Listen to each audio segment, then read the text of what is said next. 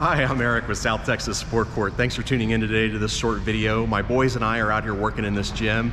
This is the floor that we put in last year, and the school has since added these bleachers all along the back wall. So one of the unique benefits of Sport Court gym flooring is the ability to lift it up and to make changes after it's been installed. You can't do this with any other gym floor.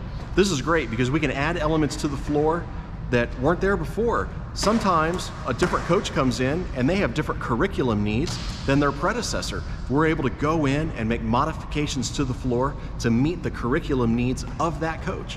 In this particular case, this is not a curriculum issue.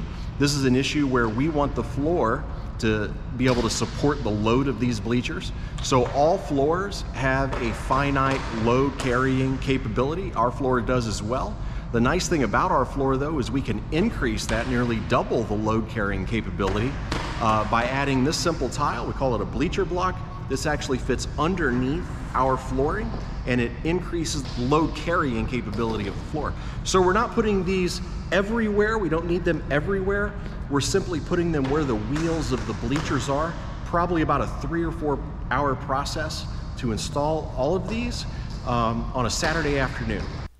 When doing this process with my boys, I identify the areas of the floor that need to be reinforced. I then remove the flooring and cut out the rubber underlayment. My boys follow behind, installing the bleacher block and reinstalling the flooring I have removed. On this set of bleachers, there were 24 rows of wheels.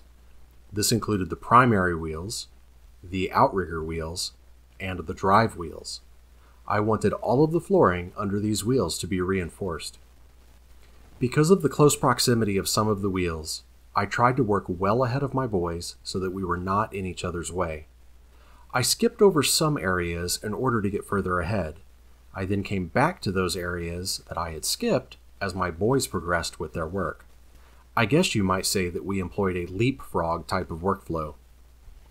Once all of the flooring was reinstalled, we vacuumed the entire area around the bleachers. As always, our goal is for a job site to be cleaner as we're leaving than it was when we arrived. If you'd like a more in-depth look at installing bleacher block to reinforce a Sport Court gym floor, please see the video link in the description below.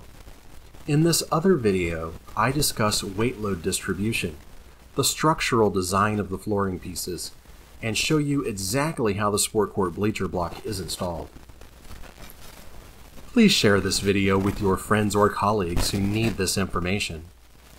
If you'd like to see more of this type of content, please like the video and subscribe to our channel. And if you found the information helpful, or if you have a question, please leave a comment below. Thanks for watching. God bless. To learn more about our products and services, please visit southtexassportcourt.com. Sport Court is a registered trademark. Various design characteristics of products manufactured by Sport Court are either patented or have patents pending. Though other products in the marketplace may look similar to Sport Court, these knockoff products do not provide the energy-absorbing safety benefits, longevity, quality, or value that is provided by Sport Court surfacing and related products.